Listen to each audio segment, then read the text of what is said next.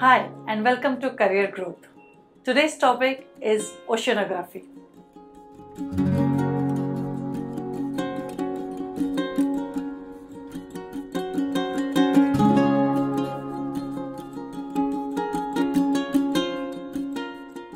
Water, a part and parcel of human life. The entire world revolves around it.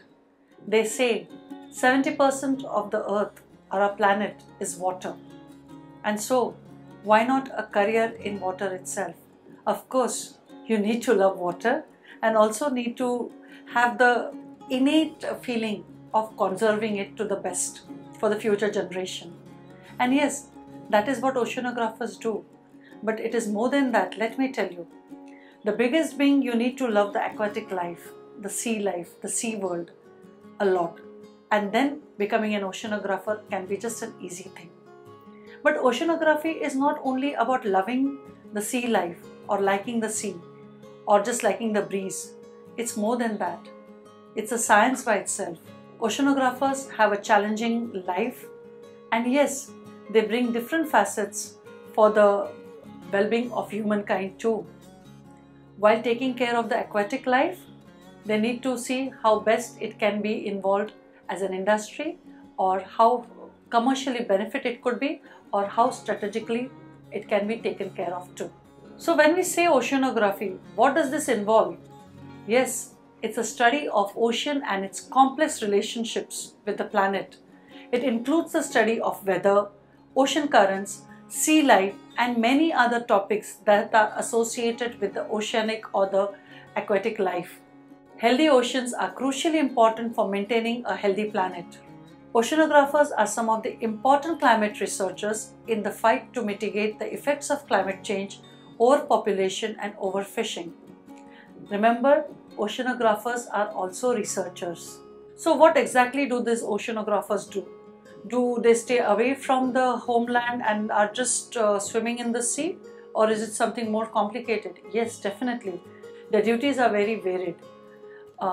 They plan and carry out field studies in which they visit locations to collect samples and conduct surveys, analyze seawater components, the effects of pollutants, and the impacts of chemical processes on marine organisms, conduct laboratory tests on sample collected in the field, the ocean, use chemistry to understand how ocean currents move seawater around the globe, make geological maps and charts. Definitely an interesting and one of the most challenging field. As such, very few oceanographers into it, but yes, it has been a profession from time immemorial. So how does one get to become an oceanographer? You need to be a science student right from your +2 level. You could be a graduate in zoology, geology, biology, environmental sciences. You could be an engineer by profession. Yes, but the love of oceans have to be constant. You get to learn this interesting degree only at the postgraduate level, at the master's, MSc or the MTech levels only. You could take up masters and specialize into any of these fields like marine biotechnology, marine geology, marine geophysics, marine botany, applied geophysics, ocean engineering, marine technology, geotechnology, and so on. And along with the educational qualification and also the love for the sea, oceanographers also need to have certain skill set. They need to be risk takers. They need to be looking out for something different, in the sense the eye for detailing has to be too strong. They need to be meticulous in their approach. They need to work in teams. Definitely an oceanographer cannot work alone. There are a number of teams and mechanisms. It's somewhere it's interdisciplinary too.